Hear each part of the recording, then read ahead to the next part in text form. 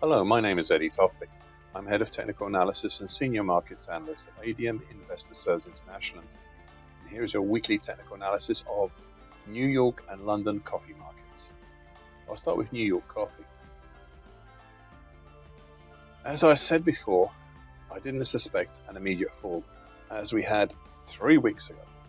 But I think you can tell from my tone at the time I was having doubts.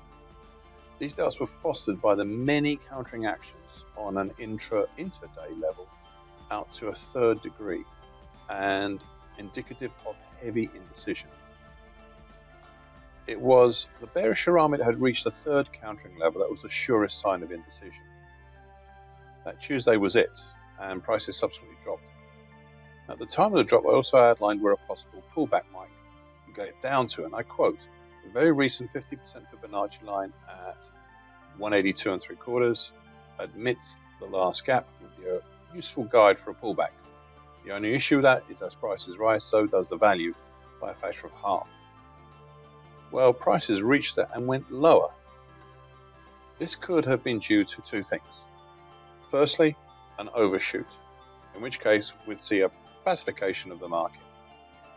Or secondly, a move down to fulfill the only gap left in the move up between 168.45 and 169.55. It seems the market chose the former and solidified at the interesting lesser 61.8% Fibonacci line for July at 174.45.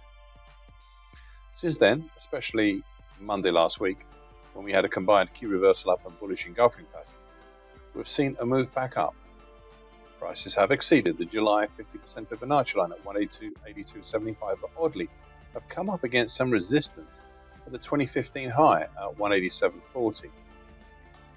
I've also drawn a very acutely angled bullish shift picture for the July action. What I've drawn your attention to is how the market has not breached the lower time, currently 188.70. It's already breached that. How the market has tracked along the lower time itself and or its new partner, the short moving average, currently at 188.70. For the moment, they are giving the bullish angle of attack, even though they're broken, of this market. And looking topside, the most recent 50% Fibonacci lines at 196.20, and would seem reasonable resistance. I'm just wondering if this market has the legs to get up there.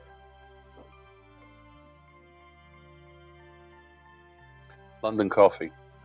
I have deliberately left the broken early April to mid-May bullish Andrews pitchfork on this daily chart.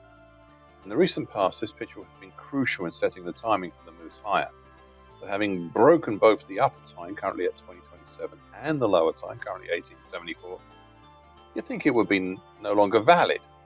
However, not so. Most recently, the broken lower time has started to once again indicate the bullish angle of attack of this market.